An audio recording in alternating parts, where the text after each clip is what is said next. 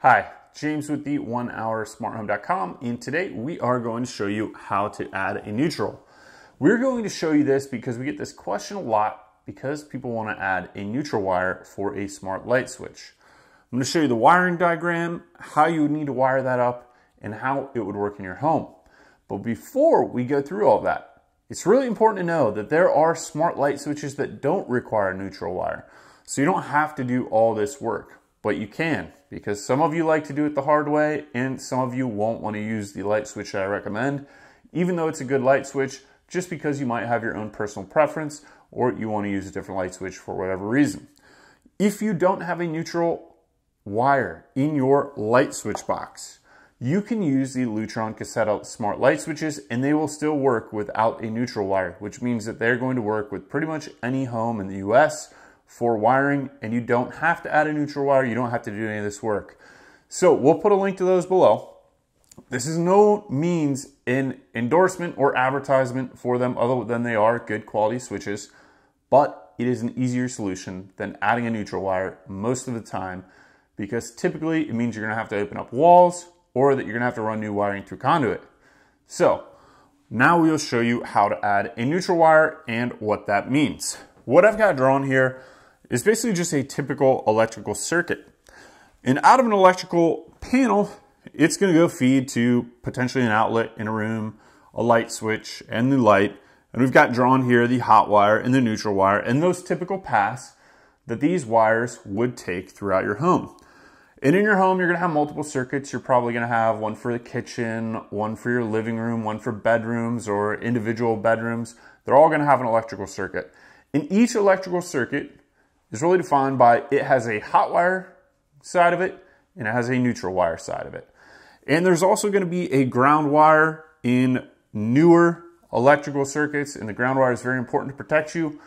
We have not shown this here because ground wire is going to go everywhere, and it is not part of what you need to know about how to add a neutral wire, other than you need to have a ground in your electrical system, and you should know that. If you don't understand that, you can contact a qualified electrician or go through that process. But a ground wire or metal conduit if you live in a state or locality that has metal conduit.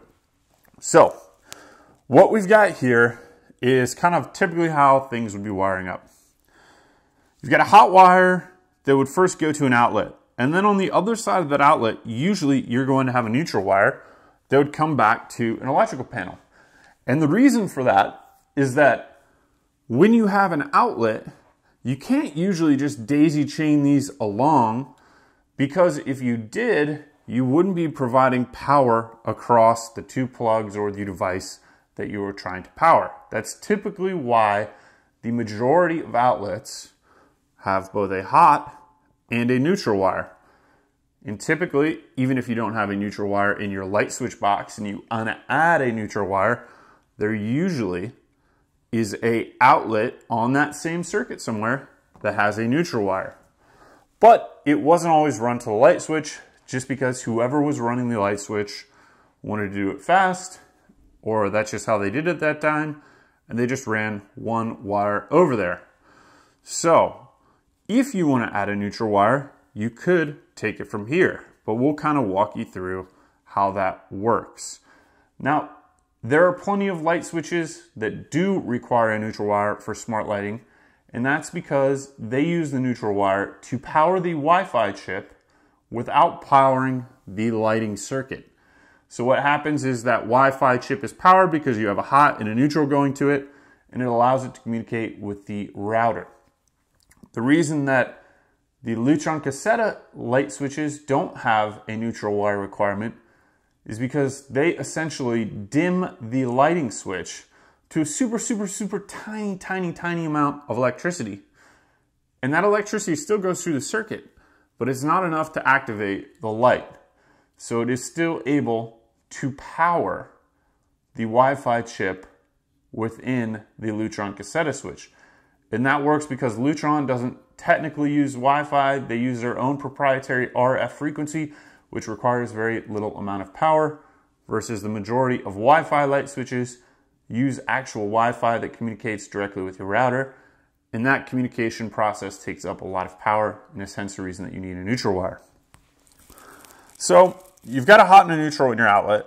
And then typically from there, if you don't have a neutral wire in your light switch already, what you're gonna have is a wire that will go from the outlet, or you could have no outlet at all. You could just have a hot wire going to this light switch, and it's gonna go to the light switch. And that hot wire goes in here, and then you can see we've just indicated the light switch is open or it is off. What happens then, in the technical term for this wire coming out of the light switch to the light fixture or the device that you're going to be powered, is called the load wire. We'll write that up there for you. And when the light switch is open, there is no power going to the load. As soon as this light switch closes, now you have power flowing from the hot through this outlet, or it doesn't have to be there if it's not, going through this hot wire, going into the light switch. The power then flows through the load, and it goes to the light bulb here. And it's going to light up the light bulb. And now, on the other side of that light bulb, what you have is typically just one single wire plus the ground wire. And that's going to go, now that electrical current is now going to go back down. What is the neutral wire? Down to the electrical panel. Now this neutral wire could be wired just like this instead, down to the outlet, or it could go back to the electrical panel. Doesn't matter as long as it's part of the same circuit. We don't know how it's wired because we can't see in walls, but we can open up electrical outlet, take the cover plate off, move the electrical outlet forward, and see if a neutral wire is in there. And I'm gonna guess 99% of the time, you will have a neutral wire in there. So, you say, how would I add a neutral wire then to the light switch? Well, what you could do is, because you know you've got a neutral wire here on the back side of the light switch, you could either find that, okay, and you could somehow bring it back down to the light switch right here. You still have to let this wire go back to the electrical panel or go back to the outlet, how it is already wired up. But you could go up to the light fixture, find that neutral wire, which will be on the other side of wherever the load wire is, and you could run that wire back down into the light switch, and now you have a neutral wire for your smart light switch. However, it's probably going to require you to open up walls and do some patching and everything to get that wire back down into the light switch. So it's not always super easy. But if you have conduit, it's as simple as just pulling another wire down back through the conduit and into the light switch.